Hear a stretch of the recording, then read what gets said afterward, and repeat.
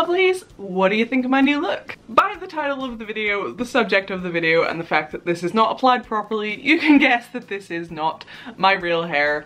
But I was sent this wig by Uniwigs so that I could transform it into something else, which I'm scared to do. This is a full lace human hair wig, and I'm going to dye it and style it and basically try to make it look like a cotton candy dream, which I'm excited to do, but again I'm afraid to do anything in case I mess it up.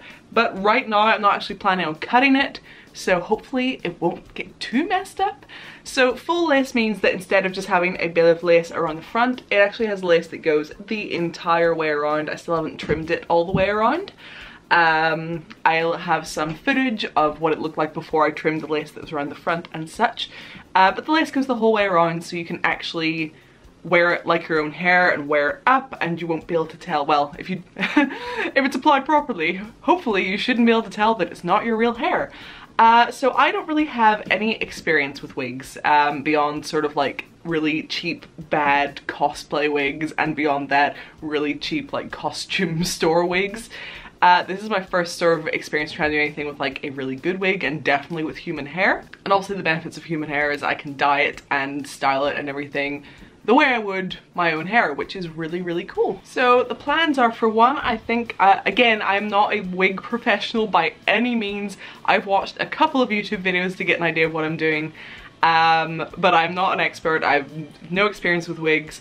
I'm not claiming to be a professional, and if I don't do things perfectly, because I know people take their wigs oh dear, my camera's breaking. I know people take their wigs really, really seriously. So if I'm not doing something perfectly, I'm sorry, but it's okay because it's just for me. I'm never going to be like a professional wig stylist selling these or anything.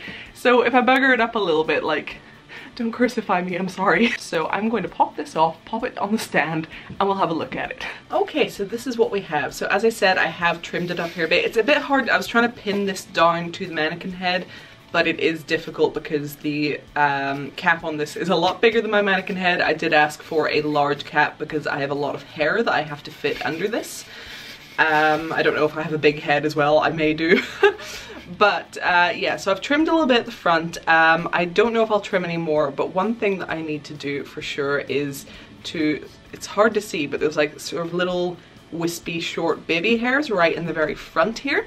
And these are a pain in the ass. I cannot do anything with them. They won't sit anywhere I put them, and they tend to get in my eyes, and they're so far proving annoying. So I think I'm actually going to pluck these and just sort of redo the hairline a little bit myself by taking some of these out and just leaving more of the long hair. And as I say, if you kind of come around to the back here, I haven't trimmed anything right at the back yet, but there is lace the entire way around. And this wig is like super nice and soft feeling. Like, I love running my hands through it. I was like standing like brushing it the other day, and it felt like a real person. And I was like, I feel like I'm like brushing my friend's hair or something. It was oddly comforting. But yeah, this is like really, really nice and silky and soft. It definitely feels like things should go well with it, so I am excited. So I will show you the inside here. So this is the inside of the wig. So we have two little combs in the front, one comb in the back, and then two like snappy combs on the sides here. So there's plenty to secure it the entire way around your head. And I don't know a lot about wigs, so I don't know what to tell you about the inside of this, but you can see the entire thing is lace, which means basically that you can part it absolutely any way, and it'll still look like real hair. So it doesn't have like certain parts that you can't lift up because you'll see like wefts sewn in or anything. Like, every single hair has its own place, like a scalp. So you can tie parts of it up, you can tie all of it up, you can split it to one side or the other, or whatever you want to do, which is really, really cool, I think. Again, don't know a lot about wigs, but I think that is pretty amazing considering I'm only used to the bad party wigs. So I am going to pluck some of these little hairs out, and then I think I'm going to wash and tone it, and then we can see about starting to actually dye it and then style it, which I'm excited for. I just want to look like a cotton candy cloud. Although I have kind of grown very attached to the blonde, and now I'm kind of sad that I'll be changing it. I kind of want another one now just to keep like this, so that I can just like have long floaty blonde hair as well, but we'll see. Okay, just really quickly, I put some tights over the mannequin head so now you can actually see what I was talking about. So this is what I'm working on plucking out at the minute. I've kind of done a few, but yeah, these little floofy hairs here are just causing all sorts of bother, so I'm just going to slowly be plucking these out, which is a long process, but I'm too afraid to try pull them out all at once or something in case I absolutely ruin everything. So I'm just slowly getting rid of the little floof hairs and kind of reworking the hairline a little bit. Okay, there we go. So there are still like some short hairs, but they're the ones that kind of lie flat with the wig a bit more. I just got rid of all the ones that were just like, I know I probably could have like hairsprayed them back and stuff, but overall I just found them annoying and I thought the hairline could be taken back just an itty bit anyway. So I just got rid of all the little hairs that refused to cooperate with what I was trying to do. And this is what we're left with. So for diluting my hair dyes, I just use any basic white coloured conditioner, and then I just add a tiny bit and mix it up until it looks about right. This time around I actually probably could have gone a little bit darker, but I'd rather not use enough than use too much because I can always add more. So I ended up having to dye a couple of times, but it was okay. But this is the one I did for the first round. It did get a nice colour, just not quite enough. Sorry for my voice, I am so unwell right now. And I just applied it layer by layer. Okay, so after 2.5 times of dyeing it, this is where we're at. It's definitely not perfect, it's not exactly where I would want it to be, but it's enough where I am like happy enough with it to go ahead. I don't have the patience anymore. The top just would not take the dye for some reason. Like after 2 dyes it was still big chunks of blonde. So I ended up putting the dye on one last time just on the very top here and leaving it on for a lot longer. I think it was on for about 4 hours. So this actually ended up going from not going pink at all to going a little bit too pink, which bugs me, but I could probably fade it if I washed it a bunch of times, but I've just I ran out of patience and it's like acceptable enough. So we are going to go ahead with the actual styling. So what I'm going to do is crimp the entire thing. I'm just going to sit and do that while I'm streaming, which is why I've got the green screen and stuff set up behind me. So I'm going to crimp all of it, get it really big and floofy, and then I'm going to braid it and leave it in those braids for a couple of days to extra floof it, and hopefully we should have something that basically looks like a cotton candy cloud.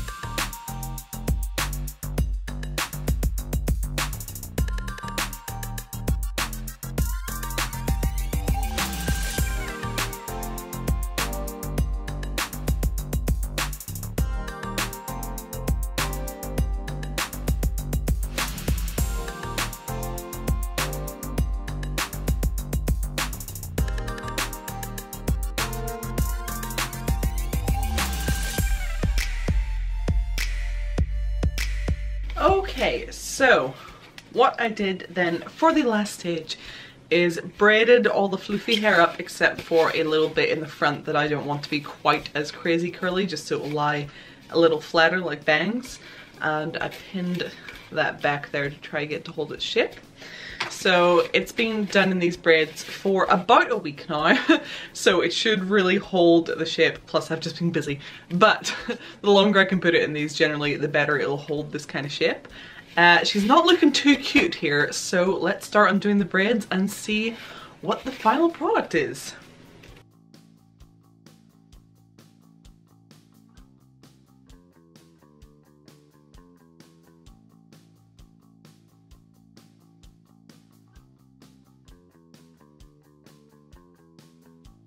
Okay, so I've unbraided the entire thing now, but you need to get it nice and fluffy again, but I don't want to actually brush it. So this side is a part I've already done. I didn't want to actually brush it because I didn't want to risk losing any of this really lovely texture that the braids have given it. But if you look at the difference, so this is without having done anything to it, if you do nothing, you do get these big sort of like just clumps and it sits a bit funny. So instead of actually brushing it, I'm just gonna run my fingers through it. and then start to blend together the hair by doing that. So you can see it starts to actually become sort of one piece again rather than just sitting in these little tentacly clumps. So sort of do it from all angles and just get the hair to join up back together so it's one nice fluffy piece.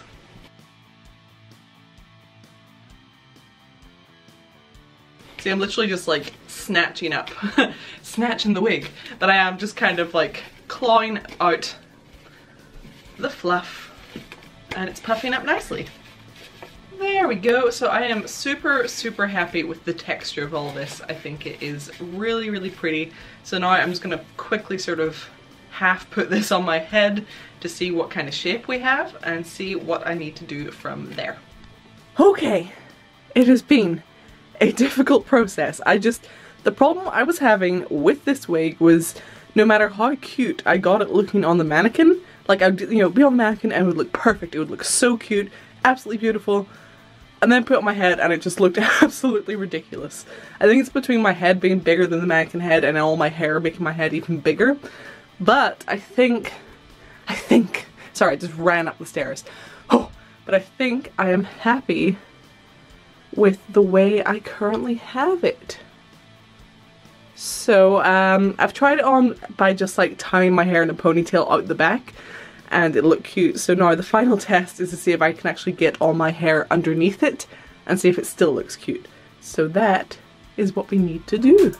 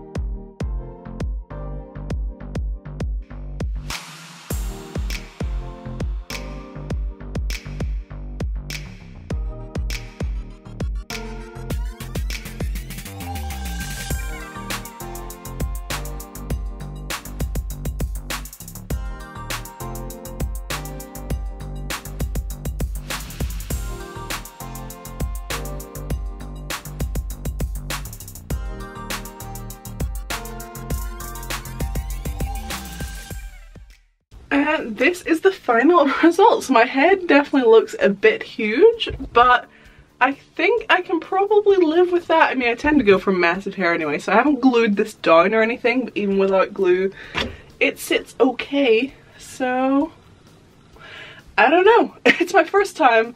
I think I did okay. I could probably do better in the future, but this is what I've come up with.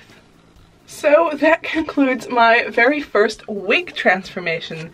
I'm afraid to ask you how you think I did, honestly, if anyone out there is like big into their wigs, because I'm sure it's not great, but I think it looks kind of cute. So I am hopefully going to use this in the next couple of days to do a fun transformation video. Hopefully I can get that done and I haven't just lied to you. But yes, that is it for this video. So remember to check the links below. I will have one for the website where I got this wig, of course. So if you're looking to get yourself a nice, good quality wig, either to wear as it is or experiment like I did, then you can check out Uni Wigs. Remember to leave a comment and give this video a thumbs up. If you haven't subscribed yet, consider doing that because I would love to have you as part of the family. And make sure you turn on notifications so you don't miss future videos. And finally, if you could check out my Patreon before you go and consider joining, I would love that so much because it really supports this channel. So thank you so much to everyone who takes the time to do that. You are the absolute best. So I will see you in the next video. Bye lovelies.